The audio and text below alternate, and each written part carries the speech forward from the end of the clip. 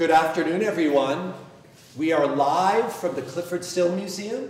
My name is Dean Sobel. I'm the director here. We are in the southwest corner of the museum to unroll what will be the final 3 rolls of our extensive inventory of Clyfford Still's magnificent paintings. I want to introduce to you first the team, those who have been actively involved in this project, certainly more actively than I have been, so please come and join me. First of all, to my left is Emily Kazakowski, our registrar, who will say a few words about what she does in a minute. Immediately to my right are our 2 paintings conservators, James Squires and Pam Skiles. Pam is actually here on a joint Mellon-funded position that we share with the Denver Art Museum, so she's been here for only half of the fun. And then also to my left is Associate Curator Bailey Plotchek. Why don't I give you a little bit of background for those of you that are just getting caught up in the story of the Clyfford Still collection. In 1951, Still effectively removed himself from the art world. He was still painting some of his greatest paintings. He was still involved with friendships at that point with other abstract expressionists, but he decided he was going to manage his career in his own way. By the time of his death in 1980, he had amassed what we believe to be the most intact body of work of any major artist from any century then or even to this day.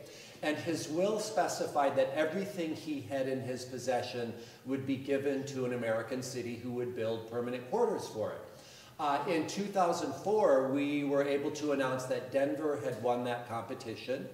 And in 2011, we opened the museum to the public with about 50 paintings and 50 drawings.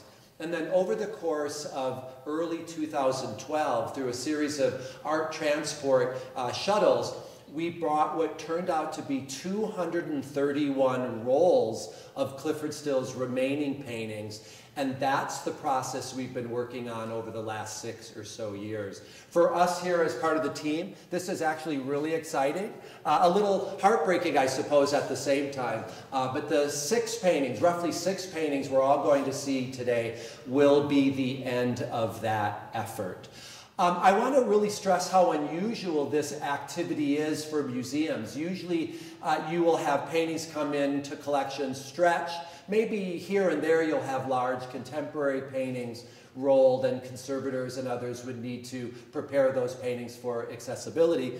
But the volume and the unknown nature of our work is quite unusual and quite special, and something that I think has given us a lot of wind in our sails as we go through this work.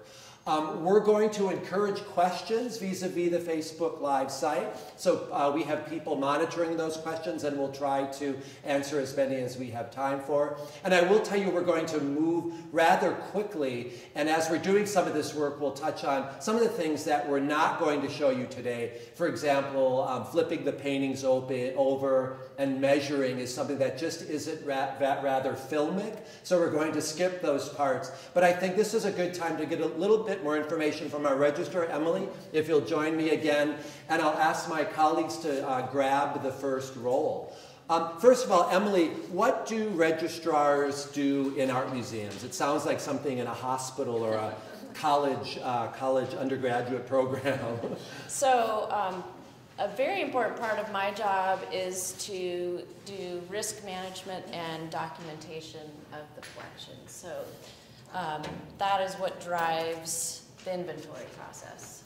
We have had upwards of 12 to 13 canvases on a single roll. So in terms of your work and the responsibilities you have, what's that like, trying to keep track of multiple canvases on multiple rolls over multiple years and multiple rooms, I suppose? Well, fortunately, we have a great database that we use, and the stills themselves provided us with extensive lists and pictures and lots of documentation of the collection. But our job is to verify exactly what's in the collection, where it is at any given time. Once they're unrolled, we are taking snapshots, we're measuring, we are taking down inscription information, and all of this lends lends itself to us taking care of the collection and certainly keeping track of where it is. Great. We're going to touch base with the other team members in a second, but why don't we start this work? Again, this is a kind of well-rehearsed process for us. We've done 228 rolls up until this point. You'll notice perhaps first the stills wrapped each one of the rolls either in brown paper. I think another one of the rolls is in plastic.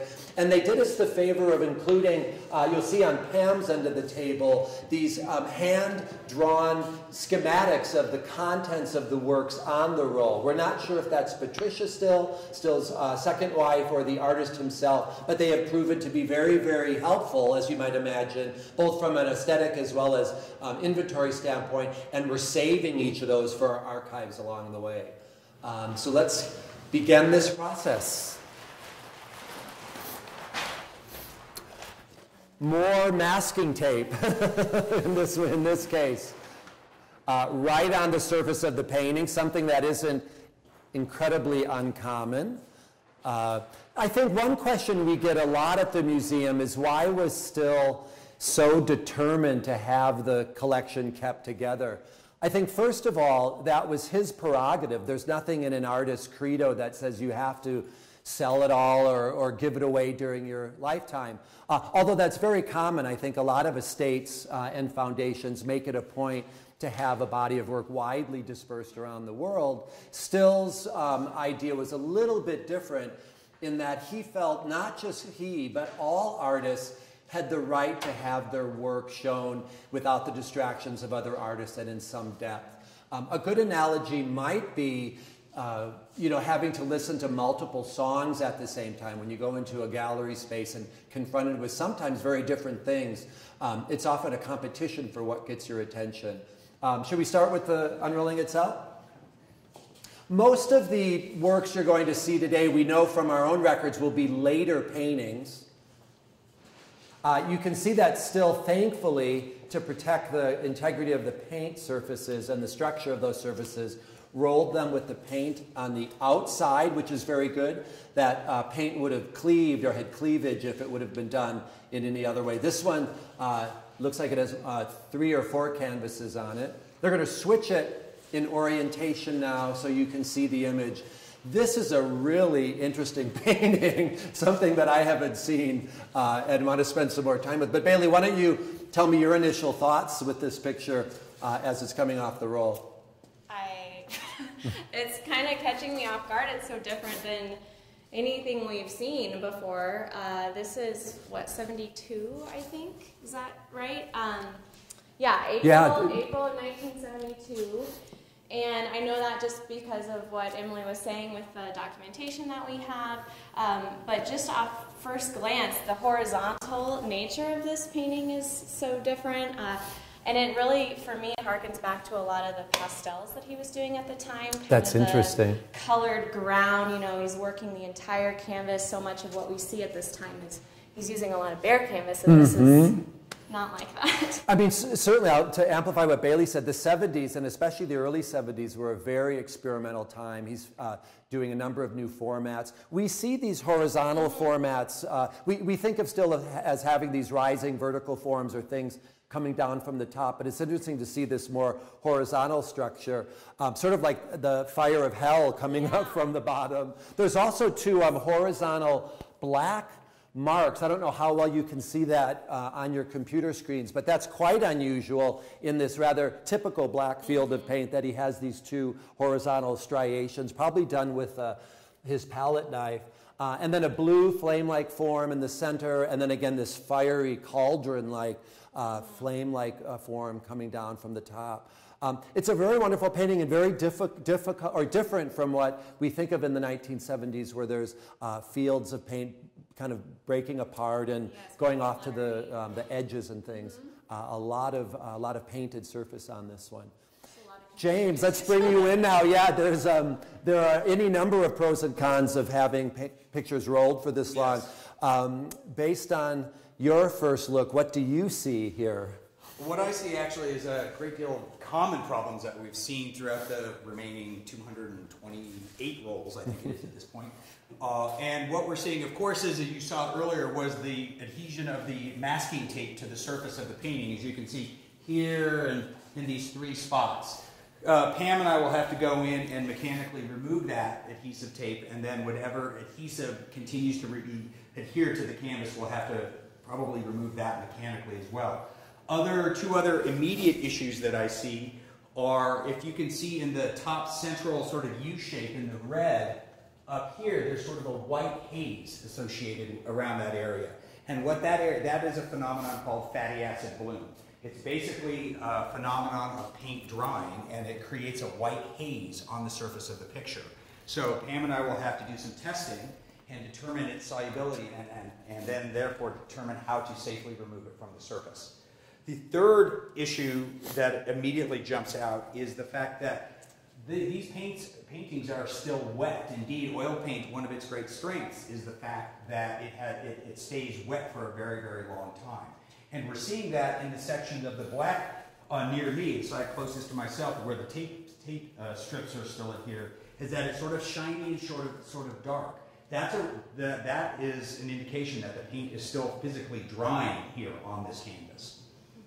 Why don't we start with the second one? Normally, again, we would be flipping this picture over, taking photographic documentation, both of the verso and the recto, probably making detail shots of all the inscriptions, still put the PH number, the inventory number that they devise, dates and sizes on each of the canvases. But we'll get ready for a second picture off this same roll.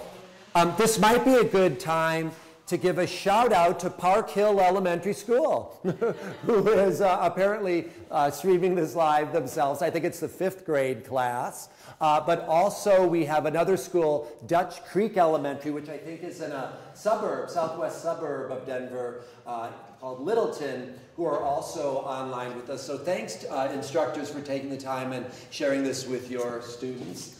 They're part of our Instill Gallery Experiences program. I've been to the museum a few times. Oh, we have a question from Park Hill Elementary. Intriguing minds want to know, are there any works in the collection that's still considered unfinished? Who wants to take that? Bailey? I don't think that we really know for sure, but that we have come across a handful, well, I guess 2 handfuls, 10 paintings in the collection that he did not given a number to, and we have speculation, they're pretty sketchy, and we can still see a lot of his pencil marks in those works, and so Dean and I have discussed the possibility that those are unfinished, and his daughter Sandra has said that that would definitely have been a possibility, that he always thought he was going to get back to him and then just never did. We've shown one of these paintings in the galleries, and we put next to the date possibly unfinished, just to not suggest something that we don't have complete certainty for. This second one, I believe, is from the 70s as well. Yes, 1972. You can see it. Probably you can't see it. Inscription right by Emily.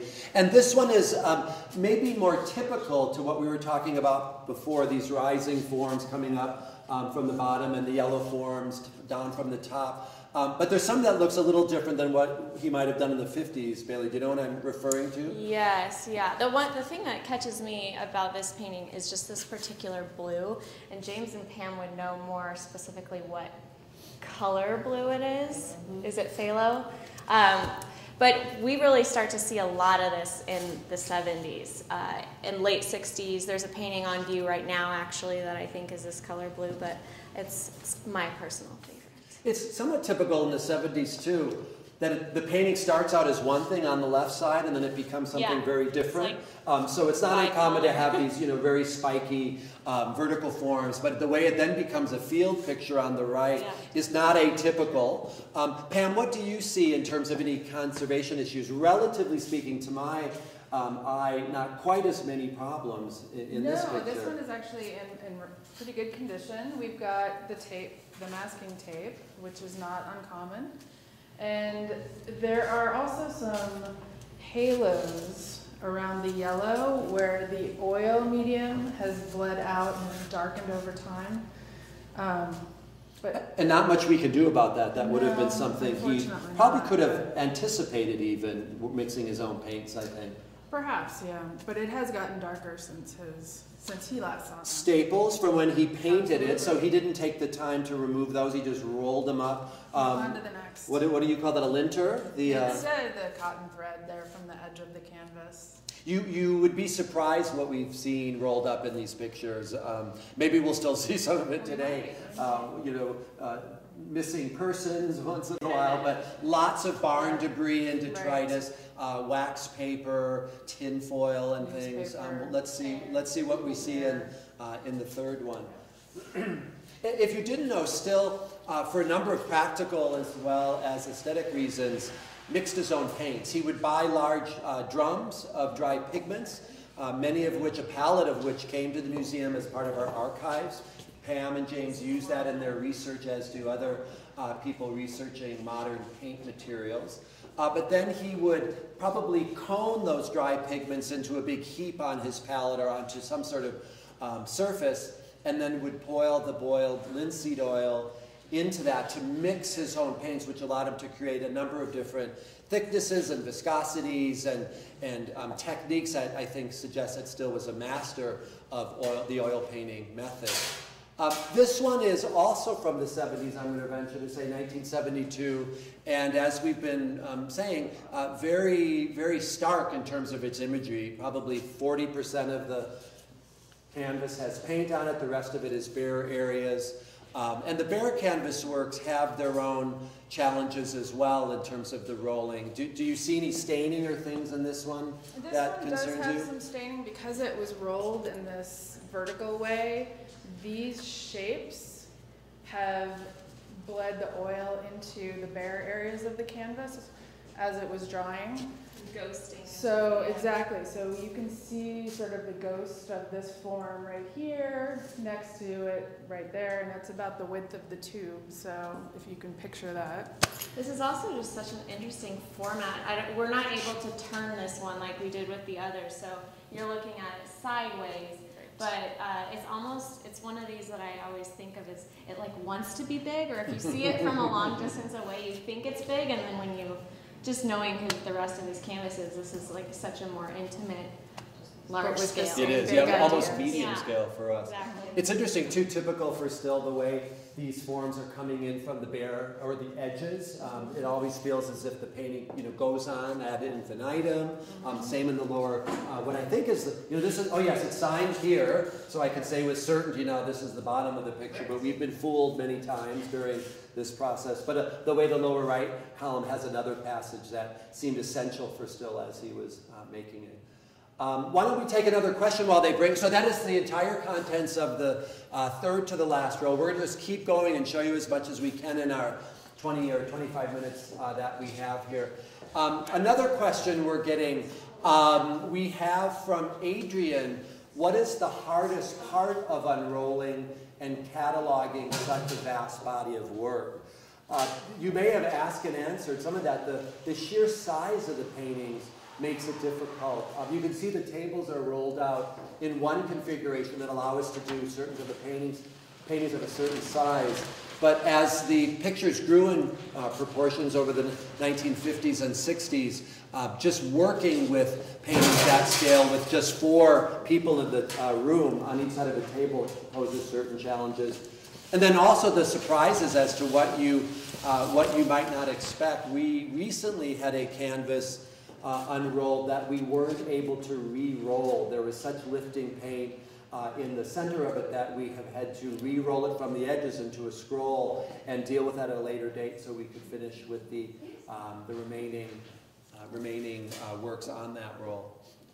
James, would you answer that differently? Any other challenges in such a large collection? Certainly we're a museum that's open, so we're doing other work too, trying to get exhibitions ready, deal with schedules and meetings. What comes to mind? I think it's the sheer physicality of it is actually very challenging, because in some cases the larger pictures, for example, are about 9 feet by 13 feet tall, 9 feet high by 13 feet wide, pardon me.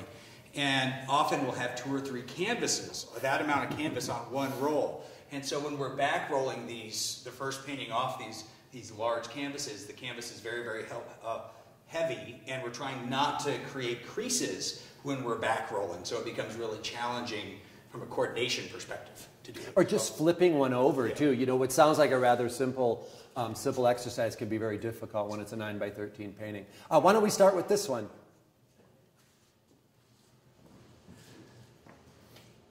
Love it already. Yeah, looks pretty good to me. I hope you can see some of the colors and nuances of something like this, a very dramatic, kind of classic still image. Oh, this one's quite tall, too.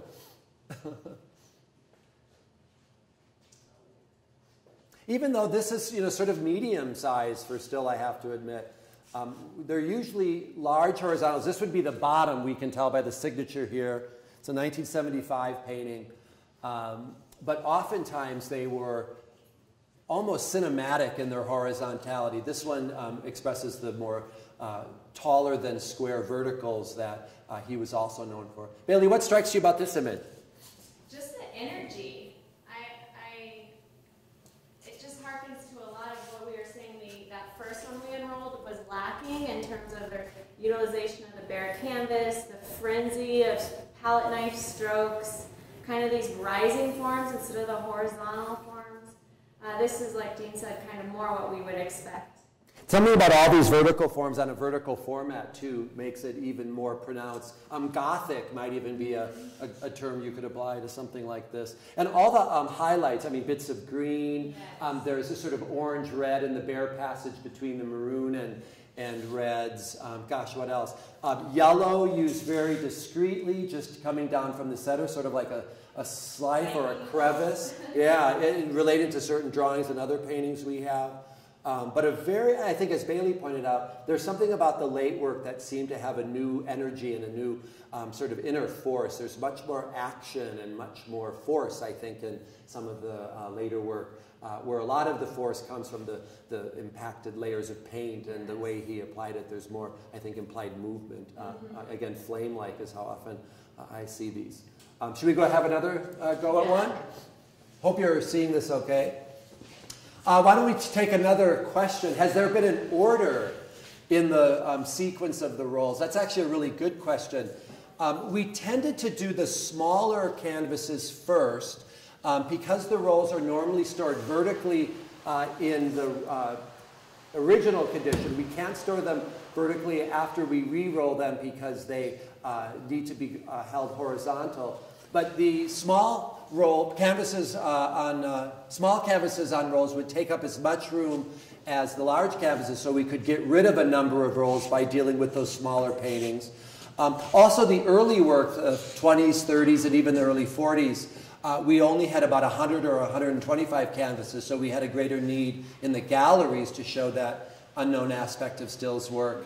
And then I think the exhibition loads, the curators, various guest curators, Bailey, myself, David Anfam, our senior consulting curator, had needs for specific things, so we were forced to go find them on individual rolls and perhaps just stretch the one we needed for a show and re-roll the others for future use.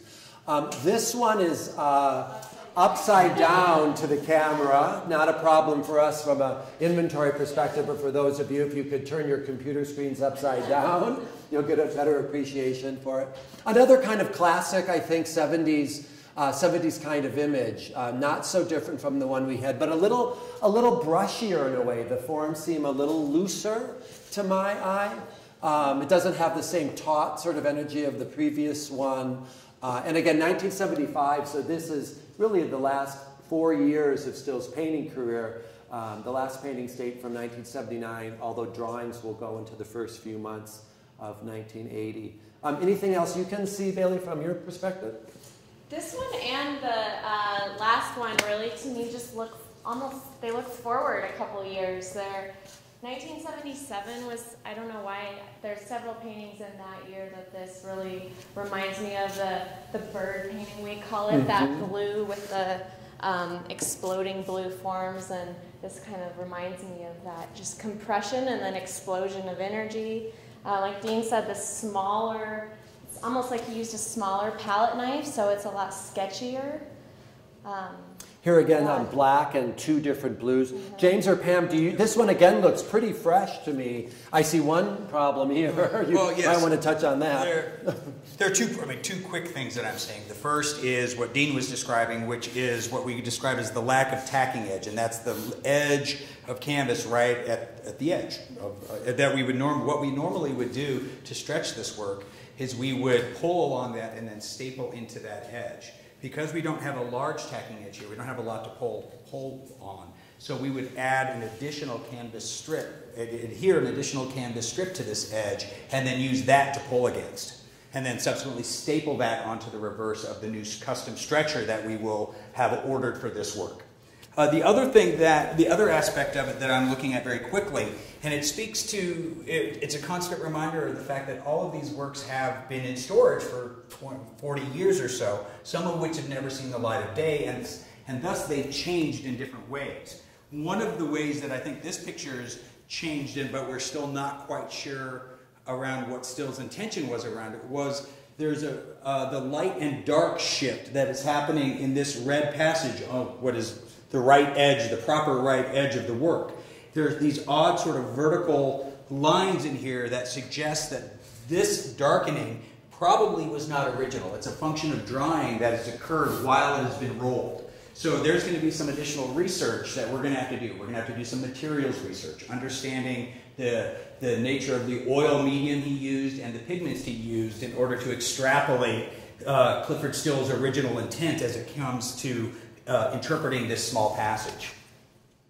One point that we maybe haven't driven home as much as we could is everything we're seeing today is not only the first time we're seeing it, but none of these paintings were exhibited during his lifetime. So you're seeing them for the first time too.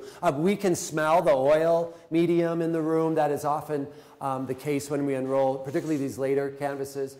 This was probably worked on maybe over the course of a few days or weeks, but then re-rolled and dispensed with so he could continue to work in his relatively small studio, which was a barn studio.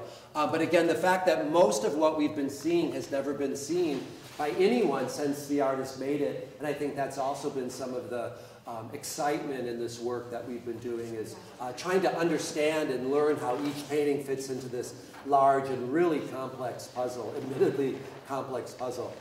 That's it for the second row? Yes. Well, I hate to take us already to the end of our work, but this is the last roll. This is actually the last one to be inventoried. It's a little moving for each of us. But what do we know about this one? I'm not sure if there's any notations on the back.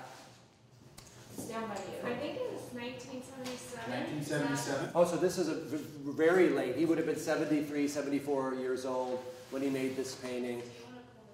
One thing I should let you know is we have a very useful online collection that you can get to from our website or simply log on at collection.cliffordstillmuseum.org, where we have, how many paintings now, Bailey, online?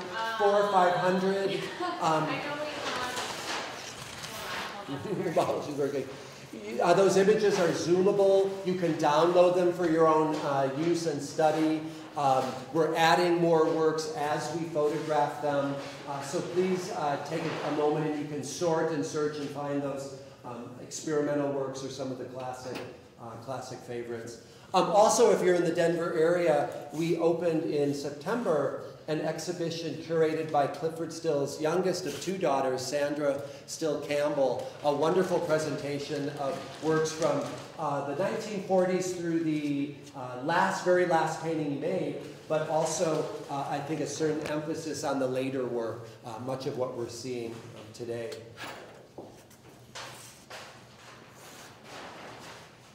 We were wondering how we should leave you with this last picture. They're going to do more work the rest of the afternoon as you go back to your lives. But I think maybe the best thing we should do is just enjoy this last roll in silence.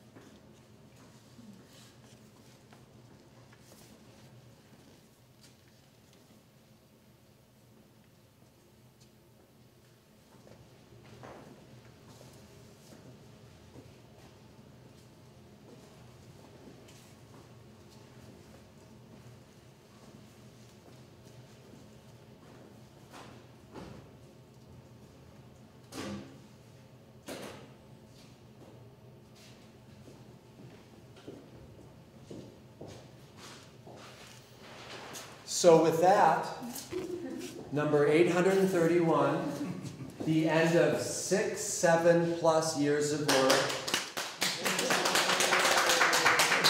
Thank you all for tuning in. Thank you to the fabulous team who have put their hearts and souls into this project. Please come to the museum at the corner of 13th and Bannock Street in Denver, Colorado. And again, thank you for tuning in today. This will reside on our Facebook page probably forever, as long as there's a Facebook. So share it with your friends, share it with your family, and please make a point of visiting the museum. And with that, we'll send you off with goodbye.